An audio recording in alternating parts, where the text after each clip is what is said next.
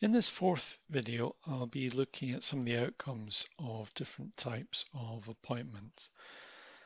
And I'm going to be starting with some summary statistics on the gender balance of different European judiciaries.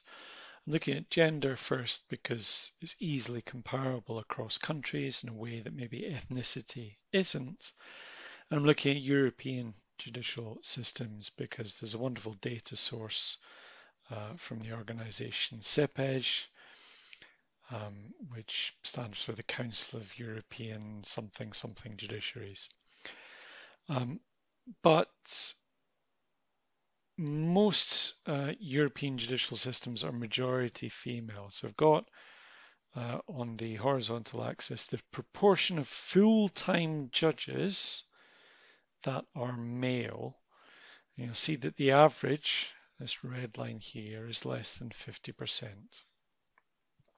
And you've got some judiciaries over on the left-hand side, which really are female dominated, just as we would say the converse of judiciaries over to the right-hand side, where we would say that they're male dominated. And generally, the more judges you have, the less male dominated the judiciary. So here we've got judges per 100,000 population. And over on the left-hand side, we've got systems where there are relatively few judges per head of population. These tend to be the recognition judiciaries, where there are a smaller number of high-profile, high-salary judges who, maybe progress more work or are more productive, but are still few in number. So we've got the UK over here with England and Wales, a couple of other male-dominated judiciaries mentioned. The UK has a disproportionate number of male judges, as do most countries at this end of the plot. And as we move down, as we recruit more and more judges per head of population, the average number of female judges, the average proportion of female judges goes up just because the proportion of male judges goes down. So there are differences between countries in terms of the gender composition of their judiciary. That was looking at Europe, but Valdini and Chartel in their 2016 article look at judges on apex courts worldwide, and they're testing this idea about sheltered versus exposed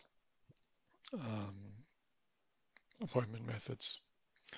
So they've got a sample of 50 democracies, and they're controlling for a number of things like percentage Catholic and percentage female legislators and lawyers. You might think that if there are more female legislators, those legislators might be more or less likely to appoint other women. And if there are more female lawyers, then you've got a broader pool of women to draw from. They test their claim using a regression model.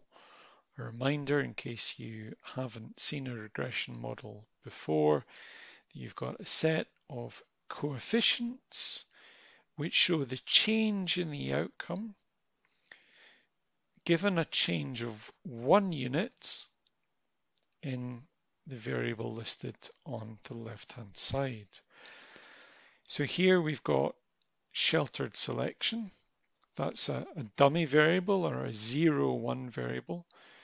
So if we move from 0 to 1, if we flick this into the on position, then the proportion of women on the highest court, or dependent variable or outcome variable, goes down by roughly 17 percentage points. And that figure of 17 percentage points is large compared to the standard error, or our measure of the uncertainty surrounding that number. If you look at some of the other variables in the model. The percentage of women in the legislature has a positive coefficient. So for each percentage point, more women in the legislature, you get half a percentage point increase on average in the proportion of women judges on the highest constitutional court. And apparently, Catholicism is bad for female representation. There you go. So that seems to be some indication that where appointment methods don't involve politicians, you get fewer women. There's also evidence not looking at the proportion of female judges on top courts, but the time to appointment of the first female judge.